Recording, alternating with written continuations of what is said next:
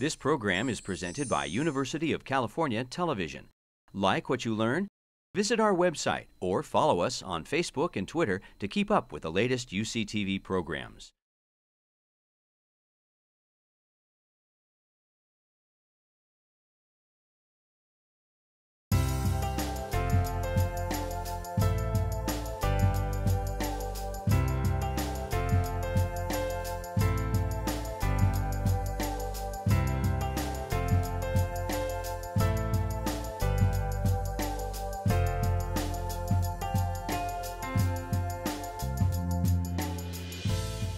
And these are my disclosures.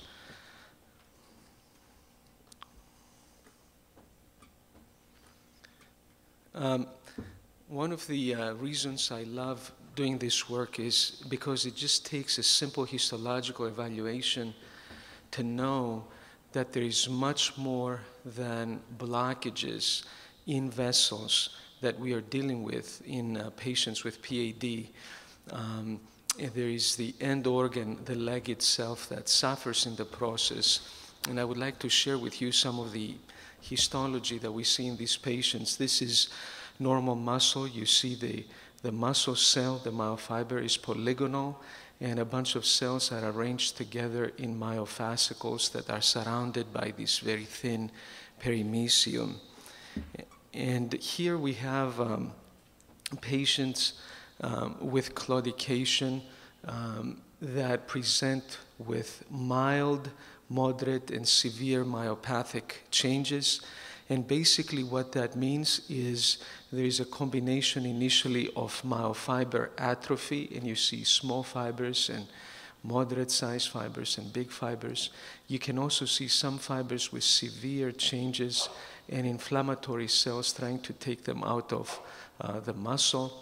And then what happens is this atrophy becomes worse and gets the atrophic muscle gets replaced by some scar tissue and some fat cells. And then at the final stages, the entire muscle is replaced by scar and fat. I like this slide very much because vascular surgeons, and myself included, we think that if you do an appropriate bypass and bring healthy blood flow to a limb, you can take a patient that has significant limitation and turn the patient into a normal walking person. But I think anybody that sees something like that can tell that no matter how big a bypass you do on this patient, this leg will not be normal again. So our laboratory, the work in our laboratory is showing that at the biochemical level, there are two important characteristics of this myopathy. There is mitochondrial dysfunction, and there is oxidative damage. And I will not bore you too much, but our group and others have shown that the main problem in the mitochondria electron transport chain is defects in complexes 1, 3, and 4. And the problems with that are two. Number one, ATP production through oxidative phosphorylation goes down. So if you think about it, our patients, not only they don't get enough oxygen and nutrients to their muscle, but the little that gets there cannot be translated to ATP because their mitochondria are defective. The second problem is these defective electron transport chain complexes are leaking electrons, and because of that, oxygen radicals are produced, and actually the most consistent finding in these legs is oxidative damage. You can see PAD muscle here labeled for a marker of oxidative damage is significant more labeling than the control. And oxidative damage, here we have two markers of damage, is significantly increased in PAD specimens in red compared to controls. And actually, a very impressive thing is that those myofibers that have high oxidative damage also demonstrate a decrease in their cross-sectional area compared to the controls. So another very impressive finding, and we just published this, is that damage accumulates as disease progresses. So damage levels in control patients, we have a little higher damage in claudicants, a little higher in patients with rest pain, and the highest in people with tissue loss. So if you think about it, as ischemia persists, damage accumulates in these limbs.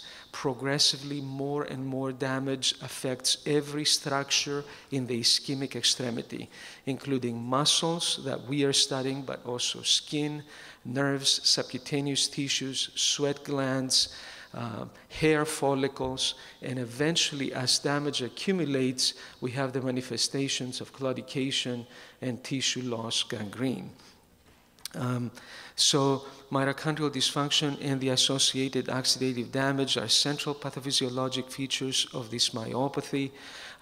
Now, one question our group has attempted to answer is, how does this myopathy respond to revascularization? And I'm going to share with you an interim analysis of a study of 50 patients that our group has attempted to put together. So this is an analysis of the first 35 people.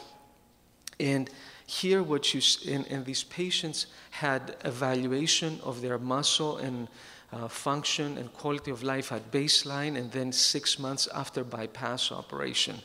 And here in the x-axis is the mitochondrial respiration at baseline, and this is after 6 months.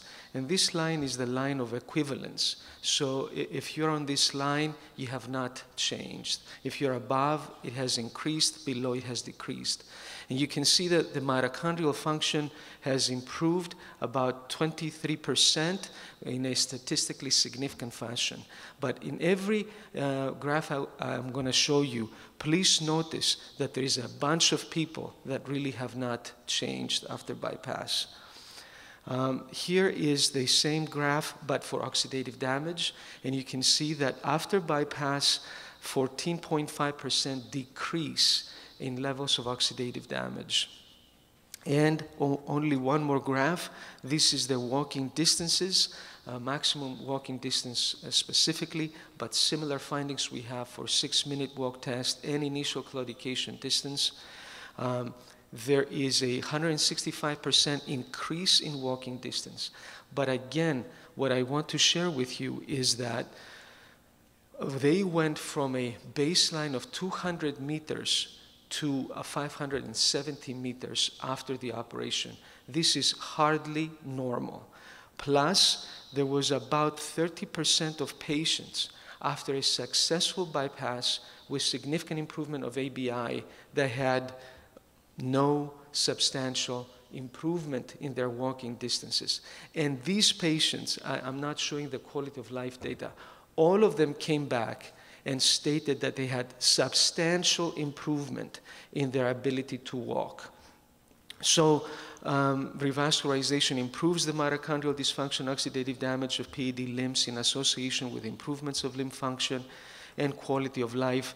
The question is this just an association between mitochondria, oxidative stress and in the leg and functional improvements of PAD patients, or can we do other therapies that improve mitochondria and oxidant state and in result have improvement in the function? And as you know, there are a lot of therapies that target the mitochondria dysfunction, elevated oxidant state, and therapies could be exercise, pharmacotherapy, and stem cell therapy.